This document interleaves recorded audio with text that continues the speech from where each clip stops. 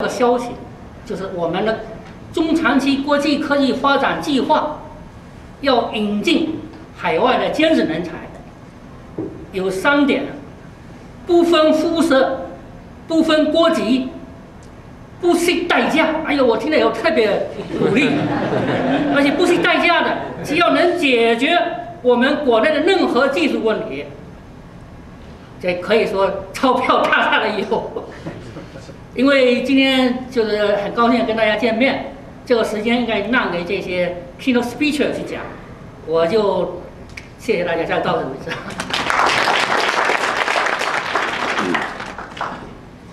那个谢谢史参战，我们下面请这个会长介绍这个 CCPPA 跟这次大会，请。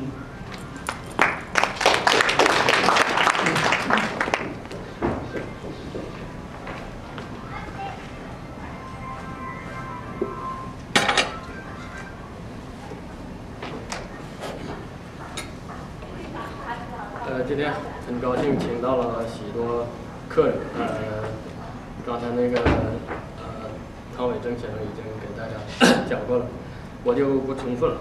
那就是主要是简单的介绍一下这个我们 CCPPA 的情况。我这个 CCPPA 的我们这个组织呢，主要有这么几个可以说是goal，我们的目的，为什么要成立这个组织？我们有3点。第一点的话，就是 facilitate career advancement of our members， 那这个主要是为我们的会员服务，就是能够通过会员之间的互相协许、互相交换、互相帮助，互相合作，然后呢，能够使我们的会员能够在事业上更加的这个发展。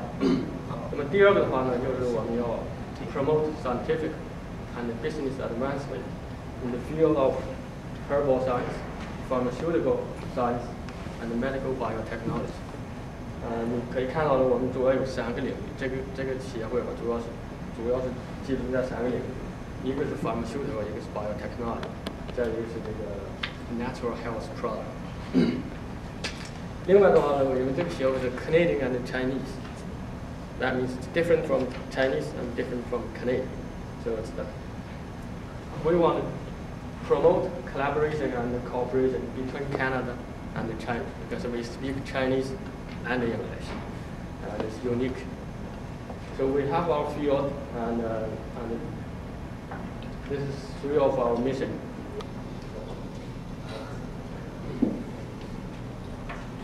简单的介绍一下我们这个 structure TCP 这个 structure。on top 我们有个 board of directors。然后我们有一个 executive committee， 在这个 committee 里头，我们大概有10几个人，就是每个人负责不同的方面。然后呢，我们有4个 club， 这个 club 就是刚才我讲的有3个保护课，其中加了一个这个 scientific field， pharmaceutical biotechnology and natural health product。另外的话呢，就是我们有一个企业这个 field， 汤伟征先生负责，因为很多人是想开公司。不管是现在是不是已经开了，但很多人在想。然后呢，像3种，Gold, Silver and Gold。Gold 就是 life membership， 你可以是这个 annual membership。如果你可以 annual membership fee， 那么就是1年的 membership。那么下一个呢，就是我们 Floor， have an email address and you are our member. We will send any information that we're supposed to send to our members, to all the people in that list. The first one is networking activities, and we will have all seminars, barbecue, or maybe lunch together. Those activities are designed to let people listen, because basically we invited several CEOs and to introduce to our members how they actually create and develop their own company, and also the lessons from that. And the third aspect, we have newsletter, and the newsletter we have Chinese and English.